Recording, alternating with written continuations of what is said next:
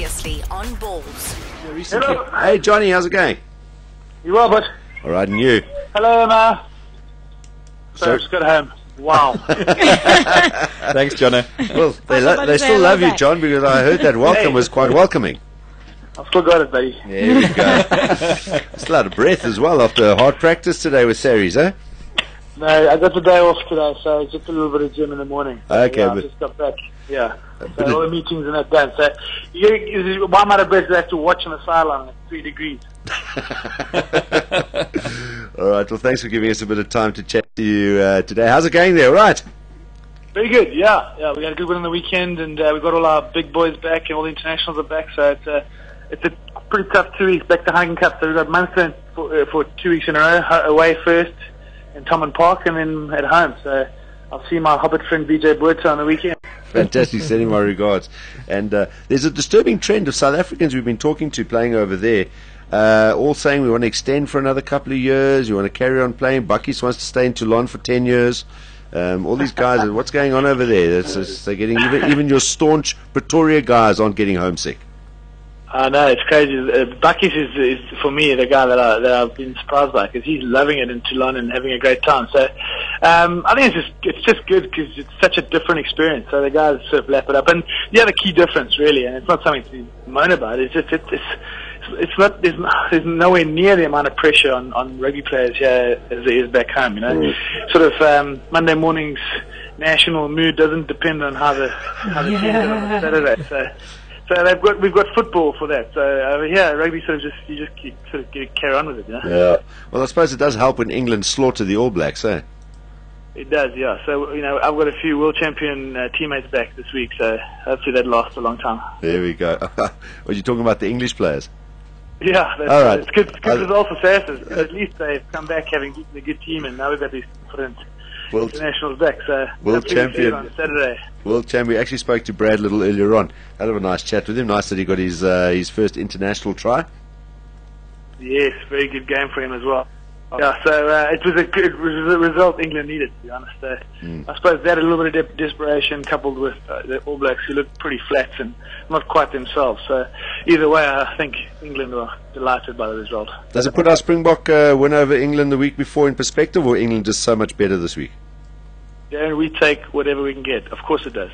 Okay, there we go. 1 point. That's as if you were saying, just 1 point, that's all it takes. As long as it's a point, it's a win. Yeah. All right. Now, the Rugby World Cup draw done yesterday, and we've managed to avoid the group of death. We've once again drawn Samoa, so I wonder which one of them is lining up Pat Lambie already for 2015, because it's tradition that one of them gets lined up. But yeah, a pretty friendly group for us.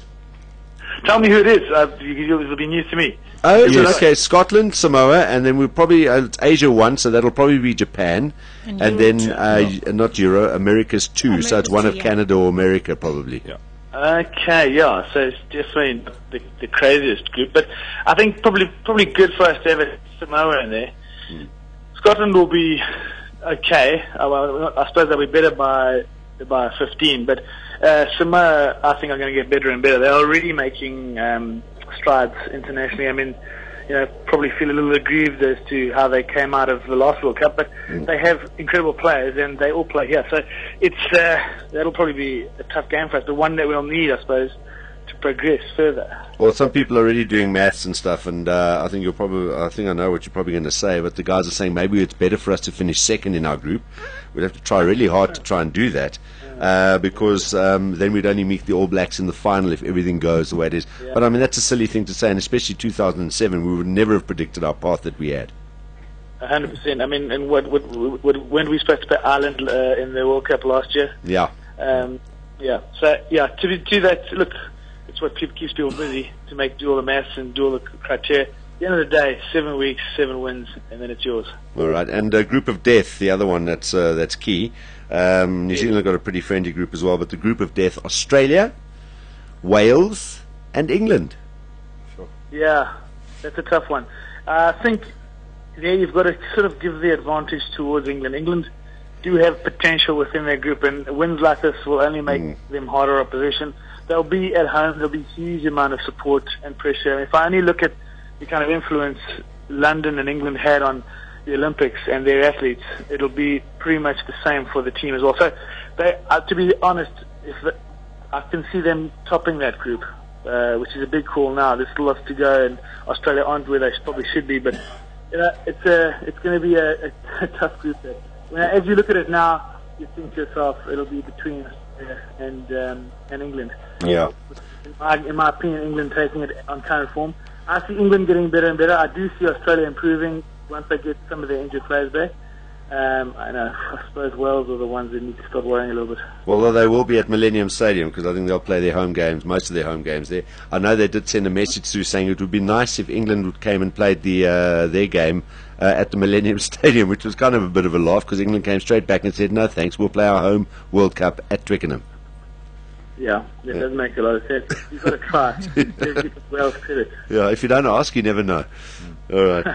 And Barnes, just quickly before we let you go, your trip back to South Africa. Now you were back for a week. I think you were at the teddy bear clinic or something as part of Barney's army and stuff. Where? It was a whirlwind 5 days in Durban. Yeah. So we started off with the opening of the field at the Live Village, which was awesome. It's just incredible to see the kids and already kicking, going crazy on the field. And then the next day with Bobby Bear and Bobby Bear. That's the one. Yeah. Yeah.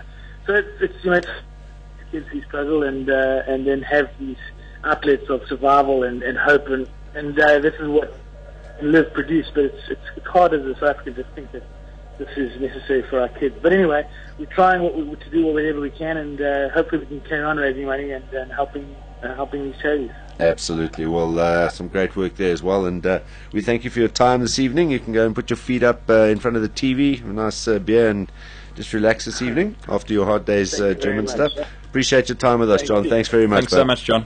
All right, guys. Have a good day. Cheers. You too. Bye. Cheers. Bye. Bye. John Smit, wrapping it up for us on Balls Radio today. This is Balls Visual Radio. Darren, Simon, Kate and John. Weekdays from 3 p.m. to 6 p.m. Central African Time. Balls.co.za